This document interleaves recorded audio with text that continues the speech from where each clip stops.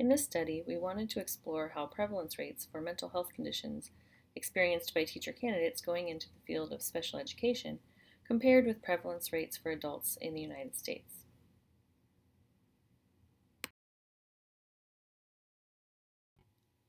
Special education can be a very stressful profession. If teachers going into the field of special ed do experience higher prevalence of mental health conditions compared to the general U.S. population, that could be incredibly helpful information that could guide teacher prep programs in better preparing teacher candidates for their future careers.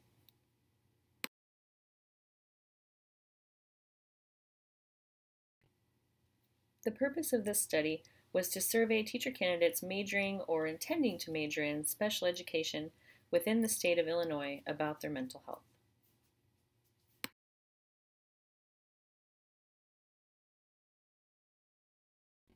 For each of the 6 mental health conditions listed here, we were interested in whether or not participants felt personally affected by the condition, whether they have an official diagnosis, whether they are currently receiving treatment, or whether they have received treatment in the past. In order to participate in the study, participants needed to be undergraduate or graduate students currently attending colleges and universities within the state of Illinois, and they needed to be majoring or intending to major in the field of special education. We had a total of 334 respondents, which was awesome. 273 were included in the final data analysis because they had responded yes to the question inquiring whether or not they were currently enrolled in a teacher ed program, majoring or minoring in special ed.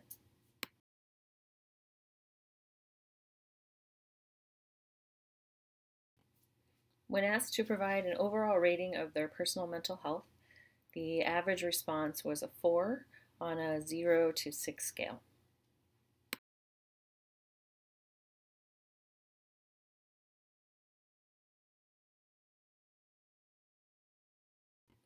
When participants were asked to rate their overall stress levels on a 0 to 6 scale, the average response was just over a 4, indicating fairly high levels of stress.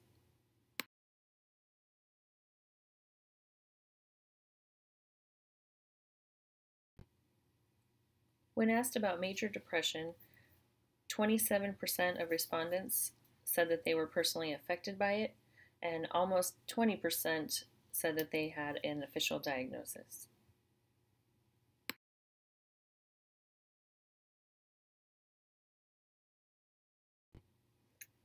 Six and a half percent of respondents reported that they felt personally affected by bipolar disorder, whereas about 2.5% reported having an official diagnosis.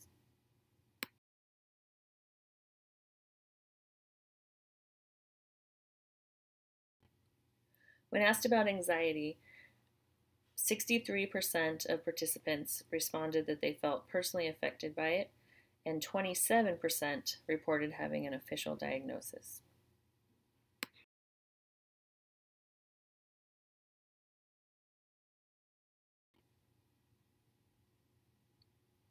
Eleven percent of participants responded that they felt personally affected by post-traumatic stress disorder, and almost 4% reported having an official diagnosis.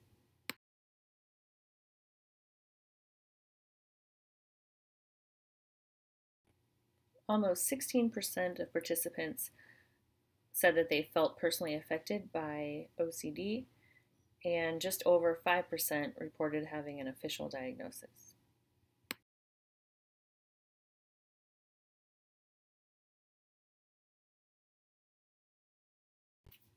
When asked about schizophrenia, a total of 2 respondents said that they felt personally affected by it, and one participant reported having an official diagnosis.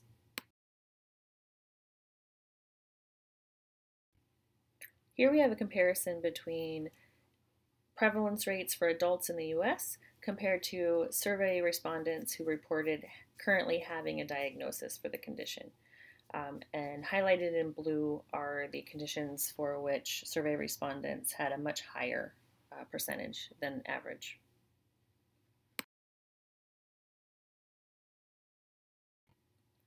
Survey respondents reported feeling personally affected by 5 out of the 6 mental health conditions at higher rates than would be expected when compared to average prevalence rates in the U.S.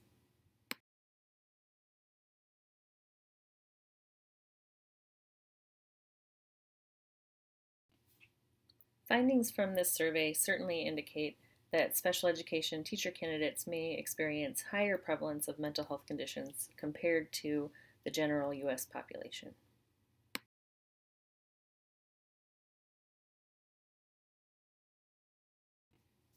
A key implication from these findings is that special education teacher preparation programs really need to start thinking about possible changes and revisions in order to better prepare, support, and meet the needs of their students who experience mental health conditions.